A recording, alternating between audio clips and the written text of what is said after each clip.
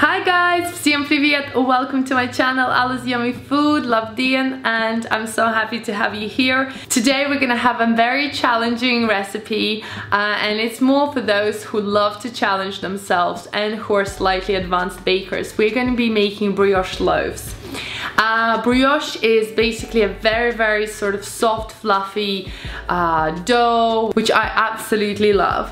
I'm gonna show you step by step how to make this recipe. Is actually from my culinary school, from French culinary school, so it's very old-fashioned recipe. It varies slightly from the ones that I've seen online, as this is the proper way how we were taught to do it in school. So I really hope you enjoy it. It works, it's amazing, it's very delicious. You can use this brioche bun with anything. You can put butter and jam, you could put Nutella, peanut butter, you can make savory and sweet fillings in the middle, and it freezes really well as well, and it keeps soft for a couple of days. So it's really amazing recipe. You can get access to all my recipes. There is a link just under this video in the description box down below, and this will give you an access to all my recipes when you become a member. Now let's get baking. In a jug, you want to add eggs, milk, sugar and salt, and mix everything nice and well.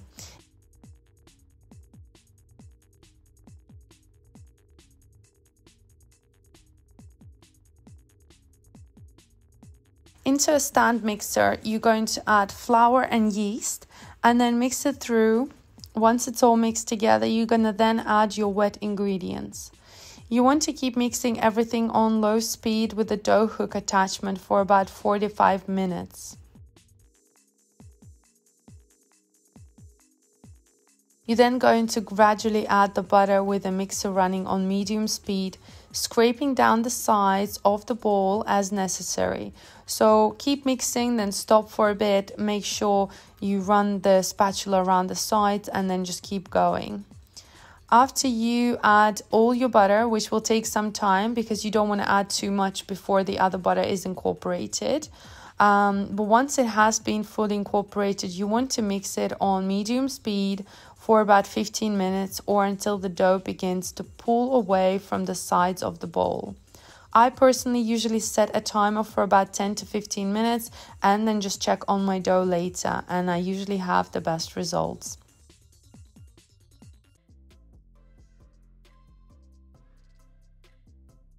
Once you're done with your dough, you want to lightly grease with butter a large bowl and then add your dough inside.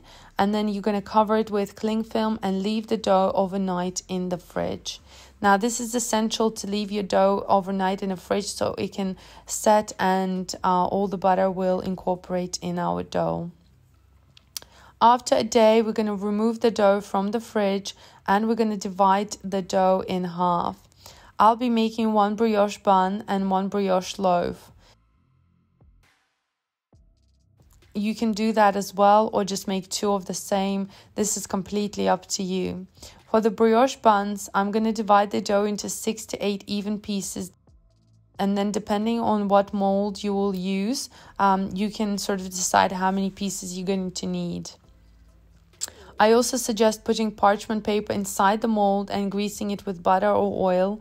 This way you will make sure that your bread is not going to get stuck there. After that, you're going to brush lightly with egg wash, brushing away any excess that can accumulate.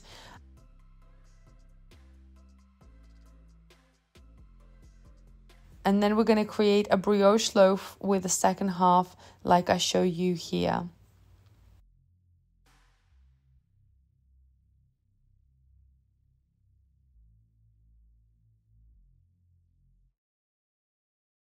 Once everything is done, we're going to place cling film over both baking trays and proof the dough for about 1 to 2 hours so it can double inside. You can find out if the dough is ready by touching it, and it should spring back to the touch and not collapse. Once you think your dough is ready, you're going to gently brush the dough again with egg wash and bake it in the preheated oven at 190 degrees Celsius or 375 Fahrenheit. Or until the crust is a rich golden color and it fully springs back to the touch when pressed. I usually bake mine for about 30 to 35 minutes, but I recommend you check after 15 minutes. And if it's browning too fast, you can always cover it with foil and just keep baking. Once it's baked, you want to remove the pans and leave it to cool down completely. I personally like to brush it with some butter to give it a nice shiny look when it's done. And the house smells absolutely amazing. You're gonna love this recipe. Now, just to show you how easily it pulls away, it's still very hot, but it is so soft, so delicious. Absolutely one of my favorite buns to make. You can have this with butter, with jam, with any sort of meat or cheese, whatever you like really, or just on its own. Absolutely amazing.